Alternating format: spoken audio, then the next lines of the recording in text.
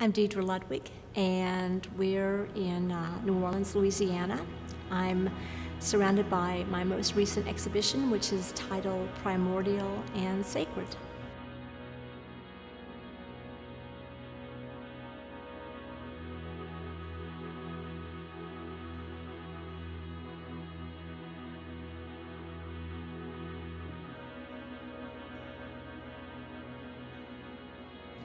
This is a collection of work that began a little over 2 years ago that was painted in my studio and also on site. I've been traveling around the world for the past 20 years, making observations of not only climate change, but change in landscape, change in environment, based on nature. And I consider my work a visual journal of the observations that I've made in different places around the world that are affecting us today.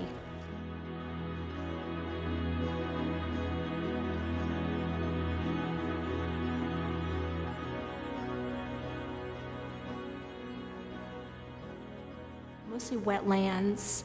That's been my focus because the land there is so sensitive, so delicate, and to me it's definitely land that's worth bringing attention to. We sometimes forget how precious, how delicate these areas are, and we're losing not only wetlands but forest, land to development, natural disasters, fire, also human neglect. We have lost so much land to development.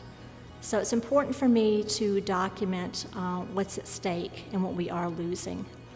I've been traveling on site for many years with canvas where I'll paint on site, but I mostly work in the studio. I travel by kayak, on foot. I try to really see the very, very delicate, fragile parts of nature that sometimes are a little bit difficult to get to, that you can't just drive to. I really want to immerse myself in the environment and then take the information back to my studio. I work with a variety of materials, not only oils and caustic, which is wax and resin, but I also add plant material that I collect. The materials include soil, pollen, feathers, bits of plants, basically found objects that are natural. But I also mix that in with oils and resins. And I include elements of land as a sense of place. I want that to be embedded into the work as something that's preserved. So it's not just a painting itself, but it's part of the place. And the wax and resin is archival, so this work could very much be lasting and preserving elements that are disappearing around us daily.